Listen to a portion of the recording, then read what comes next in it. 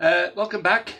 This part of the video I shall be making a crow quill float. Now a crow quill in fact was probably one of the old type of methods or the old type of materials that they used to use for float fishing many years ago, obviously before the latest technology of all the latest materials, you know, balsas and plastics and so on. So crow quill being a natural product from birds, they obviously they fall off sometimes when they prune themselves, or if you get a dead one. Old anglers, they used to strip them, peel them off, and they used to use them as like a waggler. Sometimes they put a cork on them on the top to make like an Avon type of float. But you know, over the last few years, the trend has been they're coming back. More and more people are using them, especially on canals, because they're very sensitive. You can shot them right down to the very fine tips, and they're a very good float. In fact, I've got an order for a couple now, and I'll show you how to do them. It's quite easy. Okay, the first thing to do, you get your crow quill. Now they do come in various sizes, from very small miniature ones up to very large ones, and in some cases you have to take them from a bigger bird if you really want you know, larger wagglers. Now I've got an order for a couple of 4BBs.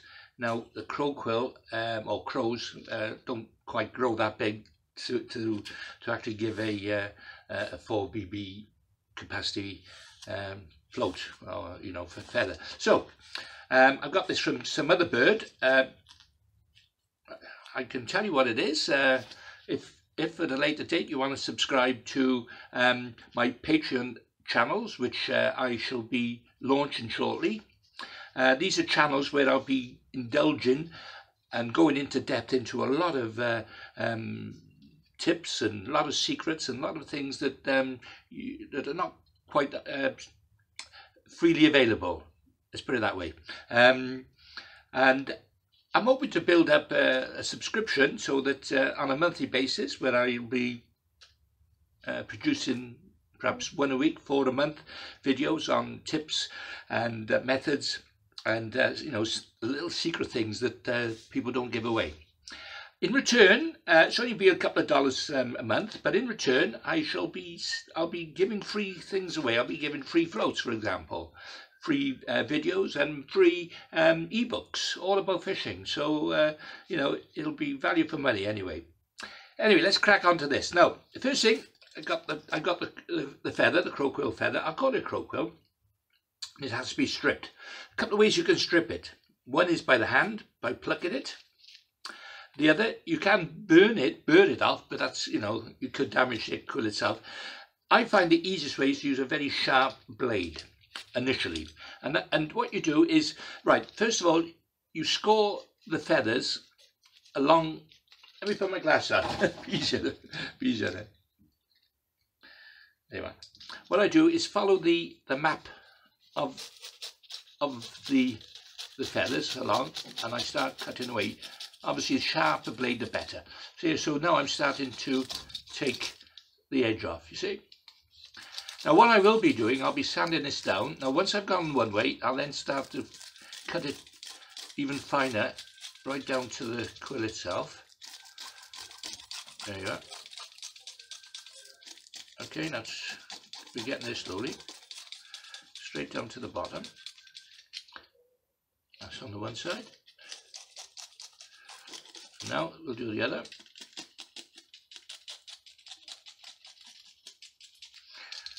You know, it's just a matter of a bit of elbow grease really to get out. Be careful you don't cut it too fine, because you'll cut into the actual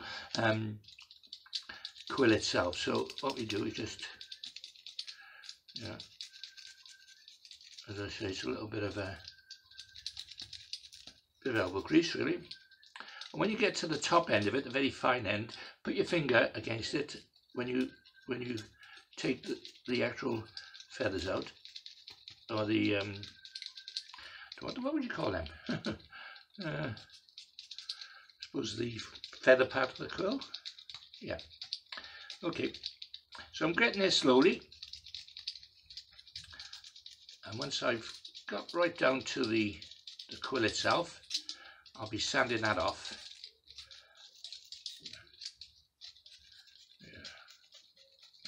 Do you know, I tell you, an angler who done very well with these floats was a guy named Mike Stone from down in the West Country. I think he's in Ireland now. And Mike, if you're watching, hope you're doing well. Anyway, he was cleaning up on the canals down there using this type of float, using the bread punch in conjunction with the bread punch and a whip to hand. I think on his he would actually put in a small little body on the bottom, and obviously, you know, when he fished it like, you know, I suppose with a body it would make it a bit more buoyant and also stabilise, especially in choppy water, which again I'll be talking about that at a later date. The body wagglers, getting there slowly. Now start using a bit of sandpaper now, bit of sort of medium coarse will be fine, and then I'll just start to grind this down a bit. Okay, right, you join me now, and I'm almost there. As you can see, all the feathers have come off the quill.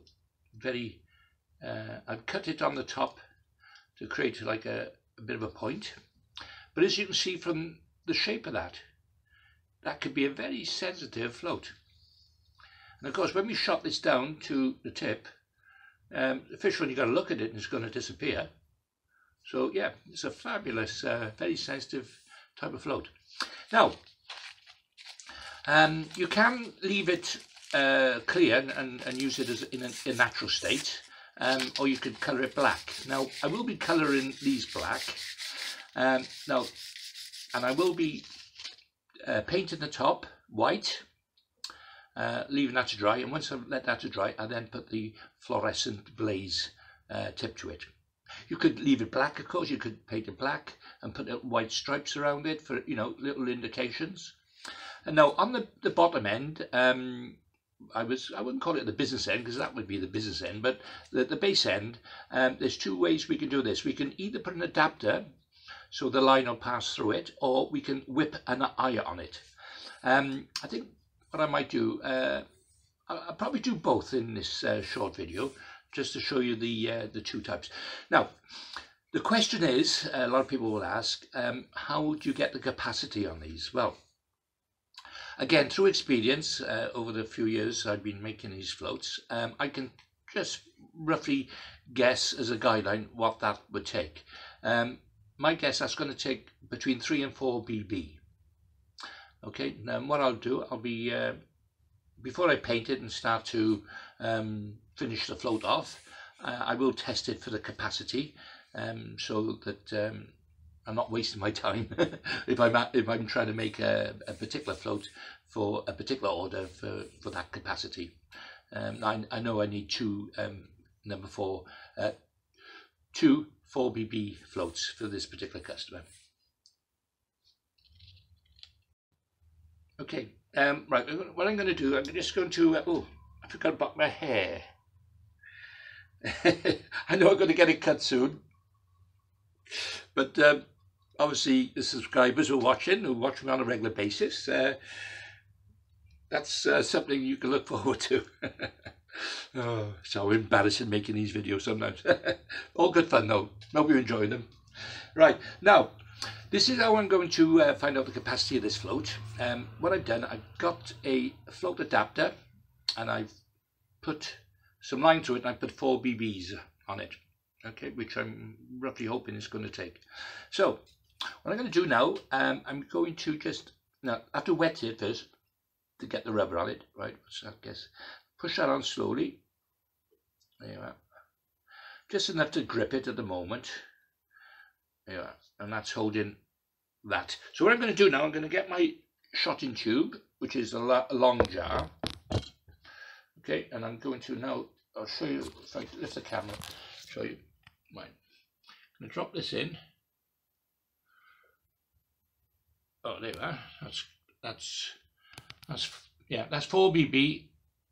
That's 4 BB, and it's standing proud. So yeah, okay, that'll do. I mean, you know, you can't be as accurate as you can if you're using, for example, balsa and with plastic, because you can actually cut it and keep trimming it. But of course, with these type of floats, you have to go with what you've got, really. So as you can see, it's there suspended in a jar.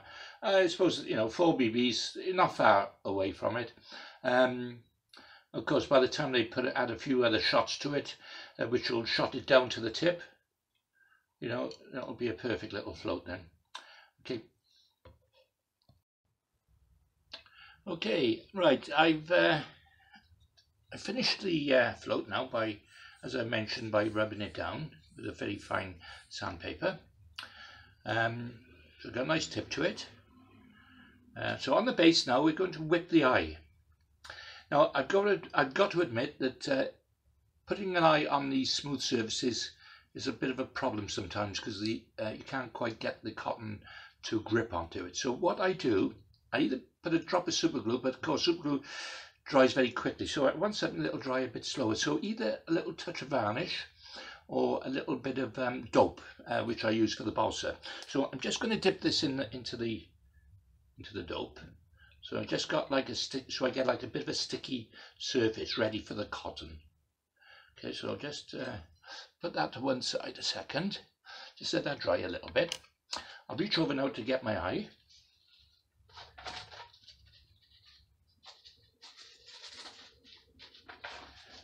And there's my little packet of eyes. As I said, they're actually like a safety pin, and I suppose many years ago people would use the end of a safety pin. So there you are. See, okay.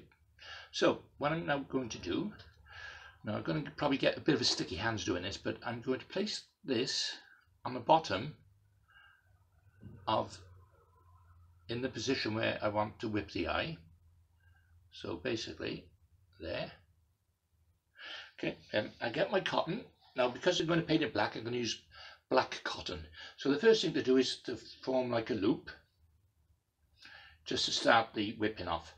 Unlike the balsa or cane, where you can actually put the cotton straight into the balsa, it's going to be a bit more difficult with these. So what you do, you place the loop, okay, like a sliding loop.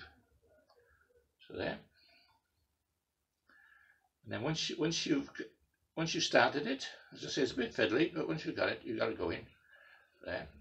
Okay, now I'm going to start to whip the eye. Now you don't have to be at this stage too neat with the whipping, as long as it attaches itself to the eye. Okay, so I started it off now, and I'm just starting to whip the eye onto the quill itself.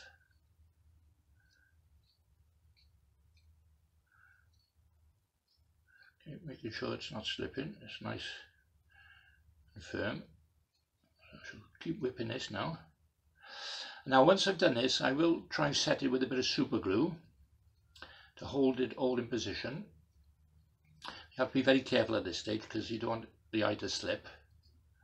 There you go. So I'm gradually turning the quill and feeding the cotton, so it's, you know, it's not too bad. It's a bit of a neat whipping this, I suppose. I suppose the important thing, as long as it works, that's the main thing. It doesn't matter whether it has to be neat or not. I mean, obviously if you were whipping an eye onto your rod, then you want it to be a bit neater, wouldn't you? But we'll try our best anyway. Okay, now once I got to that stage, see if I can just cut off this little bit of a tag there, if I can.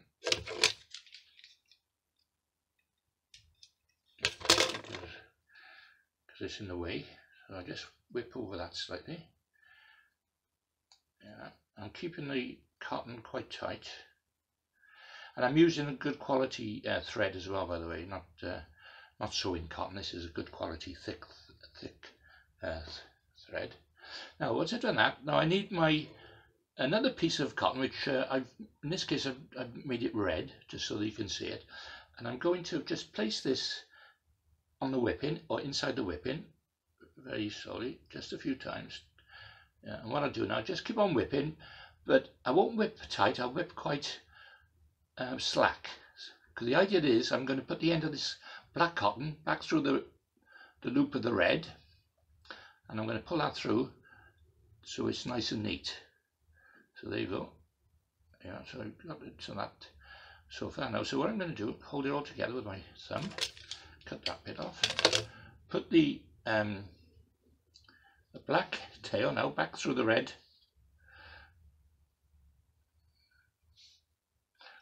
loop. Okay. Yeah. Now I'm going to pull the red cotton, and that should pull the black through its whipping. So in the end, you've got a nice, neat finish to it, and you're hiding, if you like, the tail end of the cotton. Just pulling it a bit tight now. Yeah. Now trim this off. There you go, and that's finished. As I said, I'll just put some super glue on this now, and that should cement it together. Okay, you got it. So just put the super glue now, using the nozzle as an application, as an applier. So making sure the super glue soaks into the cotton as well. Obviously be very careful with super glue, because I tell you what, I've had some mishaps with it and glued my fingers together a few times. So, you know, as I say, and if you do that, super glue on your fingers, hot water, soap, plenty of soap on it. Okay, so very careful. Yeah, that's about getting there now. So yeah, I shall let that dry now. When that dries, that should be quite a nice firm hold to the base of the float. Yeah, so we're getting there. Okay, now that's almost dry, but what I'll do now, to save a little bit of time, I'll get the white paint and acrylic. Now what I'm going to do, I'm just going to dip the tip into the acrylic, a good inch and a half. Okay, now I'm going to let that dry, and that will form a nice little coating then, ready to put the blaze colour on. Now, as I mentioned, you could leave it naturally. You could leave this Crow Quill naturally as a natural float, or you can paint it greens or blacks. I will be painting this black. However, if you do leave it natural, one thing you have to do, and that is to varnish it, a couple of coats of varnish, okay, just to seal any porous holes or any cracks in the actual quill itself. But as long as you're careful with taking the feathers off, you should be okay. You shouldn't split it and you shouldn't crack it. Okay, so there we are. So I'm going to leave this dry now for an hour or two, and then I'm going to come back and paint the body, and then put the colour on the top. Okay, right. I just show you how to whip the eye on to the Crow Quill. Now here's another way. It's a lot quicker way, and I suppose it's just as good, and that is with just an ordinary silicone adapter. And all you have to do is to basically press it onto the bottom end of the quill, and hence you've got your adapter. However, that could come off, so what I like to do is always put a little bit of super glue so it cements it together. So I'm going to put a bit of super glue on there now, just a little drop. And while it's still wet, I'm going to slide this, mind your fingers again of course, I'm going to slide this right up as far as I can up the quill. Okay, I'm going to let that dry now. As you can see, that's going to cement it. Now, there you are. That's a lot easier, a lot quicker way to do it. You could obviously whip that on as well, which gives it a little bit of extra, you know, security. But that's as good as anything, and it's a lot quicker than whipping it. So there you are. So anybody who's you know, who wants to make a few of these, that's another way of doing it. I've already painted that white there, so there you are. So I've got two on the go. Okay, so this one, obviously I'll be painting black as well in a minute, so good. Hi, okay. Let the floats dry now, the white tips.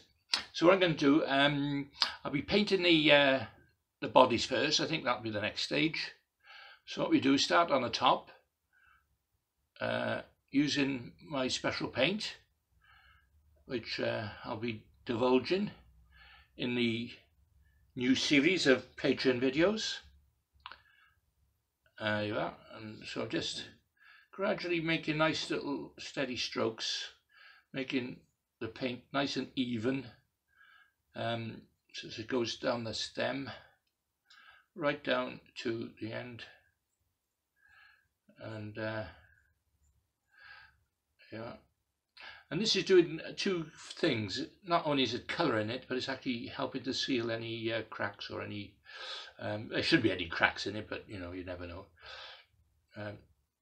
Sometimes when you take the feathers off, it does tend to make little cracks sometimes. So yeah, that's right down the bottom. Now I'm going to reverse that second, and I'm just going to just paint that bit there, just over the edge of the, hoping to create a seal. Sorry about the uneven. There you are.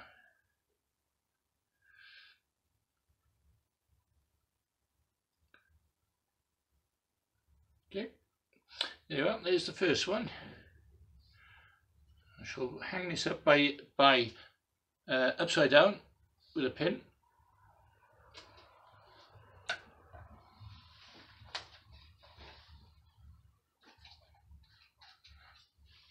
Okay, so I use a long bit of pin through the hole in the adapter,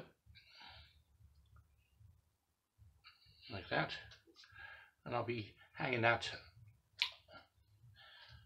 put into my flower arranging pad like that. I'll hang that upside down, let it dry. Okay, same with the other one. Started on the top.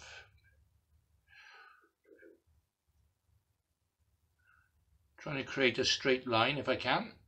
There you are. Now proceed to paint down.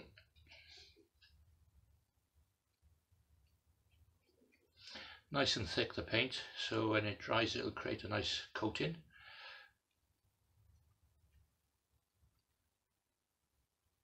I think I prefer natural myself, but you know, some people's prefer having a coloured float. So I think I might have mentioned before about white floats blending in with the sky, which is always a good idea.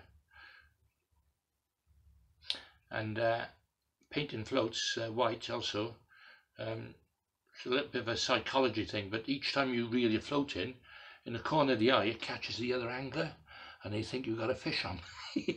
So sometimes they destroy their sort of concentration a little bit, so it gives you a little bit of an advantage. It's a little tip that, but don't tell too many people. You gotta laugh, haven't you? You got it. Yeah, so that's the other one finished.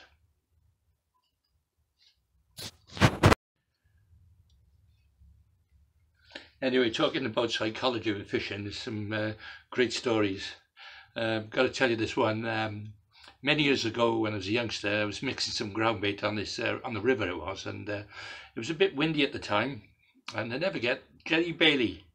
Don't know whatever happened to Jerry, but he was like a senior angler, and I was just a junior. And anyway, we mixed up the ground bait on the bank, and anyway, I started throwing little knobs of this ground bait in, and of course the wind caught the ground because it was a bit dry, you know, and it sort of went in the air. And at the same time, I shouted out to Jerry. I said, "How are you doing, Jerry?" And as he turned round, some of the dry ground bait just flew downstream and went in his eyes. Well, he turned around, he said, "Hey, you know, you son, you Clive," he said, "I've heard of some tricks," he said, "some tactics in fish," he said, "but beats it all. I never forget. Oh, Jerry. He was a good angler, Jerry. From the Midlands. Don't know whatever happened to him. Anyway, I'm going to tell you another story about the about feeding. I remember a friend of mine, Ken Ornsey, another one who don't fish anymore. But he was obsessed about the feeding. You know, he'd only put a couple of half a dozen maggots or casters in, and if you ever knew Ken, he was successful. He won matches everywhere. He went on the Bristol Avon, and he'd win a match using like about quarter of a pint of maggots or casters. It's as though he just didn't believe in feeding. Anyway, but I could always beat Ken, always beat him on the next peg, because I would get my catapult and I would feed, and I'd be feeding, nothing in the pouch, but he'd think I was feeding all the time. Of course, he used to put him off, and okay, I don't know whatever happened to him, but that's another tactic as well. Psychology, you find all the, you think the angler next to you find all this bait in, so they start feeding it. Next thing, they've overfed their fish. Oh, anyway, keep that to yourself. Don't tell anyone.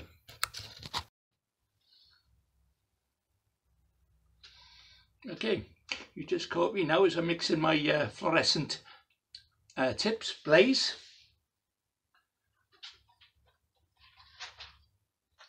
So now they've dried. I shall first of all get the pin out. Right, now, as I probably mentioned in a previous video, the special paint for the tips. It's the best way, it's the best fluorescent colour you can get, and it does stand out, If you haven't seen my previous videos, then go back and have a look. Otherwise, I will be showing more in depth in my Patreon pages, YouTube's when they come out. There you go, looking good. So a little bit of hair on the top. So sensitive, these floats, absolutely brilliant.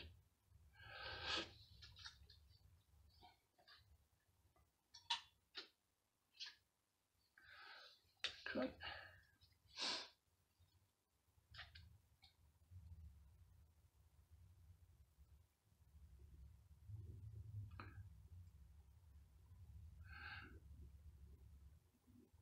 As I said, there's a special way of putting or mixing this paint to make it work well. You don't want it too runny and you don't want it too thick. That's about perfect there, look. Yeah, now when that dries, that will be like a bright beacon light. You'll be able to see it almost on any background. There you are, there's the float almost made. All I need to do now is to put the capacity on the side, write it down with our pen. Might as well do that now. Okay.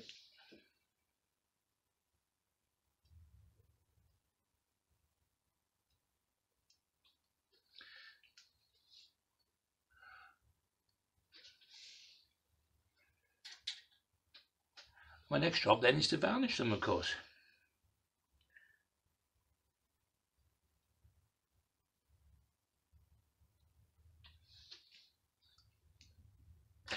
Of course, when I varnish them, it'll finish them off and look absolutely lovely when they're finished.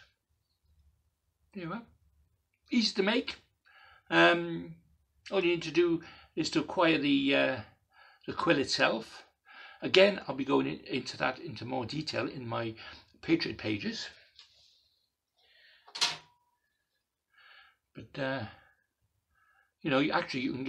you can make these from nothing. Just go over the local park and find a couple of quills, and you can make these floats dead easy. Anyway, hope you enjoyed watching. I'm going to varnish over them. You don't want to see that. You've seen that before. And I'm going to let them dry, and then I'll be shipping them out. Anyway, hope you've liked what you saw on these and the previous videos. And if you do like them, share and subscribe. Because the more subscribers I get, the better for me. Okay, Tight lines.